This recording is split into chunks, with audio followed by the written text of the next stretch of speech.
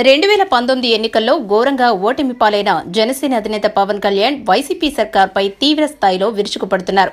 ఓటమి తర్వాత వైసీపీ అధినేత వైఎస్ జగన్మోహన్ రెడ్డికి శుభాభినందనలు తెలిపిన పవన్, ముఖ్యమంత్రి వైఎస్ జగన్ పాలనపై కొన్ని నెలల తరువాత స్పందిస్తానని తెలిపారు. పాలన గాడిలో పెట్టుకునేందుకు కూడా సీఎంకు కొంత సమయం ఇవ్వాలి కదా అనే ఉద్దేశంతో ఆ రోజు పవన్ అలా అన్నారు. అయితే రాష్ట్రంలో పరిస్థితులు కొద్దిగా భిన్నంగా ఉన్నాయి.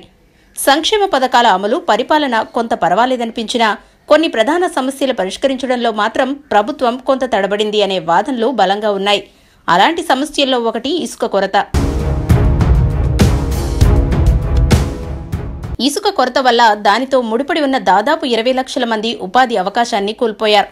ఇప్పటికే పలువురు ఉపాధి దొరక్క ఆత్మహత్య చేసుకున్నారు. నదుల్లో నీటి ప్రవాహం బాగా ఉండడంతో ఇసుకను తవ్వే పరిస్థితులు లేవని ప్రభుత్వం అంటుంటే, ఇదేమీ కొత్త సమస్య కాదని, గతంలో ఎప్పుడూ లేని సమస్య ఇప్పుడే ఎందుకు వచ్చిందని విపక్షాలు ప్రశ్నిస్తున్నాయి. ఇది ముమ్మాటికి ప్రభుత్వ లోపమేనని ఆరోపిస్తున్నాయి. ఇప్పుడు ఇసుక కొరత సమస్య ఏపీలో రాజకీయ ప్రకంపనలు సృష్టిస్తోంది.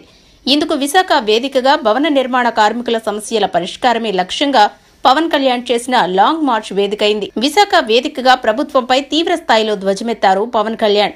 వైసీపీ సర్కార్ను చేతగాని ప్రభుత్వంగా అభివర్ణించారు. నీలాగా వేల కోట్ల రూపాయలు కార్మికులకు లేవని, వారి సమస్యలు పరిష్కరించకపోతే బ్రతికేదెలా అంటూ సూటిగా ప్రశ్నించారు. ఇదే పరిస్థితులు కొనసాగితే వైసీపీ సర్కార్పై ప్రజా తిరుగుబాటు తప్పదని హెచ్చరించారు. పవన్ చేసిన వ్యాఖ్యలపై వైసీపీ గట్టిగానే కౌంటర్ ఇచ్చింది. పవన్ చేసింది లాంగ్ మార్చ్ కాదు, రాంగ్ మార్చ్ అంటూ వైసీపీ నేతలు విమర్శించారు. చంద్రబాబు అజెండాను భుజానికెత్తుకుని మోస్తున్నారని ఆరోపించారు. మేకప్ వేసుకుంటే పవన్ హీరో లేదంటే జీరో అంటూ ఎద్దేవా చేశారు. గత ఎన్నికల్లో ప్రజలే పవన్ తాట తీశారని, 2 చోట్ల ఓడించి పడుకోబెట్టారని గుర్తు చేశారు. ఇంతకీ పవన్ కు వైఎస్ జగన్ అంటే అంత కోపమెందుకు? చంద్రబాబు విషయంలో కాస్త చూసి చూడనట్లు వ్యవహరించే జనసేనాని జగన్ అంటే మాత్రం ఒంటికాలి మీద ఎందుకు వస్తున్నారు? జగన్ ఓ గన్ లాంటి వాడంటూ ప్రమాద సంకేతంగా చూపించే ప్రయత్నం ఎందుకు చేస్తున్నారు? ఇలాంటి ప్రశ్నలు ఇప్పట్లో అందరిలోనూ ఆసక్తిని రేపుతున్నాయి. నిజానికి 2014 ఎన్నికల్లో టీడీపీ, బీజేపీ కూటమికి మద్దతు పలికిన జనసేన అధినేత జగన్ పై అప్పట్లోనే తీవ్ర స్థాయిలో విరుచుకుపడ్డారు. జగన్ వస్తే రాష్ట్రం మొత్తం దోపిడీ చేస్తాడంటూ తీవ్ర ఆరోపణలు చేశారు.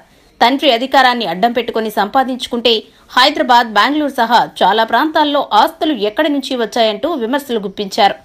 మోదీ మానియాకు తోడు చంద్రబాబు అనుభవం, పవన్ అభిమానులు, సామాజిక వర్గ ఓట్లు కొంత కలిసి రావడంతో టీడీపీ, బీజేపీ కూటమి విజయాన్ని అందుకుంది. చంద్రబాబు పాలనపై అసంతృప్తి వ్యక్తం చేసిన పవన్ 2019లో మాత్రం సొంతంగానే పోటీ చేశారు. ఈసారి ఎన్నికల్లో కూడా జగన్ పై తీవ్ర స్థాయిలో ధ్వజమెత్తారు. 5 ఏళ్లు పాలించిన అధికార పార్టీని, ఆ పార్టీ అధినేత చంద్రబాబును పెద్దగా విమర్శించని పవన్ జగన్ పై మాత్రం తీవ్ర స్థాయిలో విరుచుకుపడ్డారు. నువ్వేం చేసినా సీఎం కాలేవని ఆరోపించారు. కలియుగ వైకుంఠం తిరుమలలోకి చెప్పులతో వెళ్లిన నువ్వు ఎన్ని జన్మలెత్తినా సీఎంవి కాలేవని తేల్చి చెప్పారు.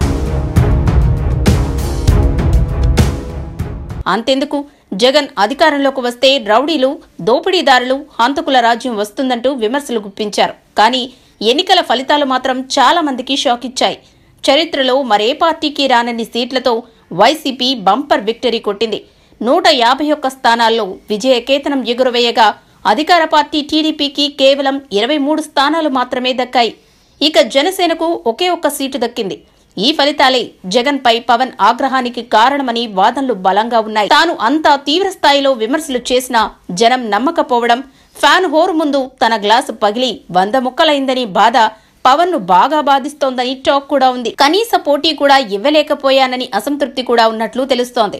చంద్రబాబుకు అన్ని సీట్లు వచ్చినా పెద్దగా పట్టించుకుని ఉండేవాడు కాదని, కానీ తాను ఎవరినైతే బాగా విమర్శించానో అతనికి రికార్డు స్థాయిలో సీట్లు రావడం పవన్ జీర్ణించుకోలేకపోతున్నాడని సమాచారం. చివరకు తాను పోటీ చేసిన 2 స్థానాల్లోనూ వైసీపీ అభ్యర్థులే గెలవడం కూడా పవన్ ని బాగా ఇబ్బందులకు గురిచేస్తుందనే వాదనలు ఉన్నాయి.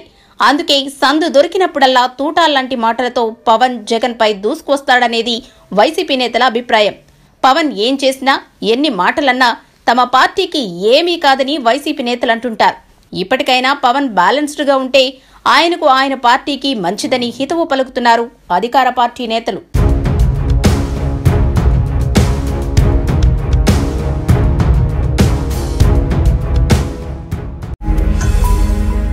ఈ వీడియో వీడియో గనుక మీకు నచ్చినట్లయితే లైక్ చేయండి, షేర్ చేయండి. మరిన్ని వీడియోస్ కోసం మా ఛానల్ను సబ్స్క్రైబ్ చేయండి.